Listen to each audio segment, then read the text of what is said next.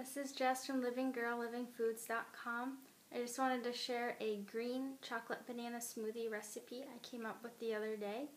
So right now in the blender, I have 3 cups of spinach and about 2 ounces of filtered water. For 1 hour, I had these sacha seeds soaking just to soften them up so it's a little easier on my blender. These seeds are really high in omega-3, 6, they're high in iron, and they also have lots of fiber.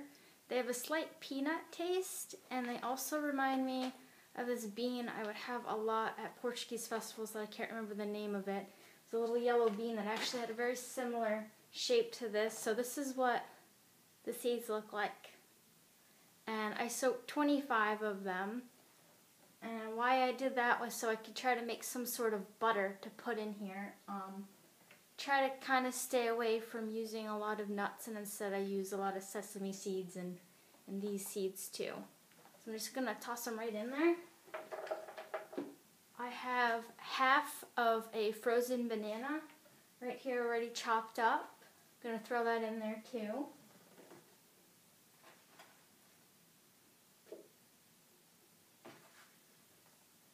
Alright, that's already getting mushy. It's kind of gross. I have 1 small kiwi that I'm going to add in here. If you wanted, you could do pear instead. I just like to add a little extra fruit into this. Some people don't like the seeds in kiwi in their smoothie, so maybe pear would be a better choice for you. For the chocolate, you have a couple of different options if you wanted.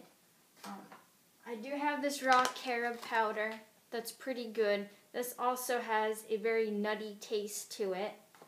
And then I just have raw cacao right here, which this was completely full at one point. I'm probably going to use 1 tablespoon of the cacao. And just 1 teaspoon of the carob. And if you wanted, you could do more chocolate than this. I just don't personally need too much chocolate. Get wired off of it pretty easily. So I'm just going to add a teaspoon of the carob. And I've never really been too crazy about carob, but with nuts and certain desserts, it actually tastes really great. I'm not saying you have to buy a big bag like this, because then you're going to be stuck with it. It's a commitment. We should definitely try it out sometime if you haven't before. Also going to add 1 teaspoon of chia seed oil. Some more omegas. Woo!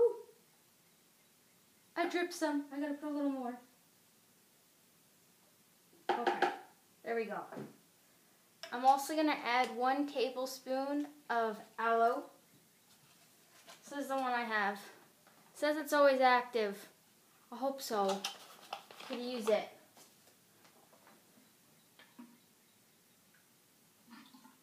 Plumsooey! Alright, there we go. I'm also going to add 1 teaspoon of spirulina powder.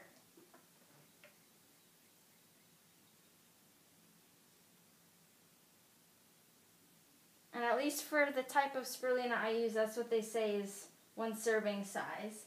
If you haven't used spirulina before, it kind of has a fishy smell to it. Don't be alarmed, that's normal. It's really great for your energy, metabolism, eyes, brain. It's pretty freaking awesome.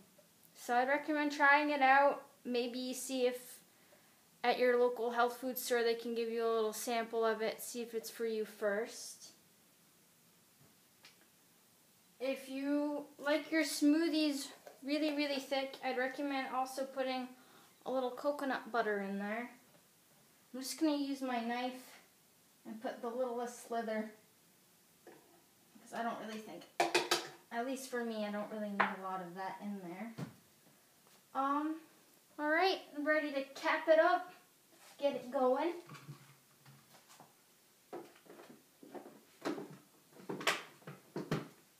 And I have a smoothie button on my blender, so I'm just going to hit that real quick. It's going to get a little bit loud.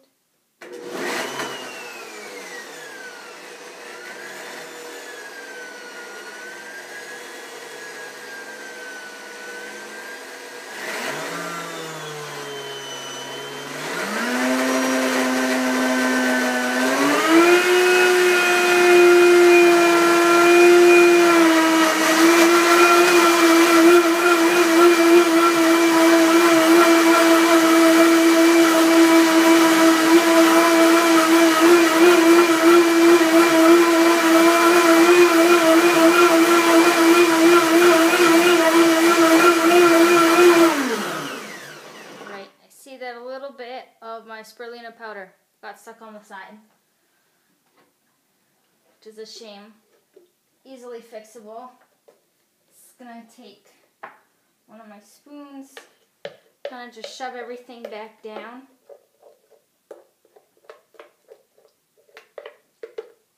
So then when I pour it out, still get everything in there. So this is what I'm working with. Kind of looks like a mousse almost. And I'm just going to try a little bit first. See if it has enough chocolate and everything for my taste. Okay. That's perfect. Can't really taste the seeds too much in here. Can't really taste the spirulina either. Really just taste the banana. There's not too many kiwi seeds in here, which is great.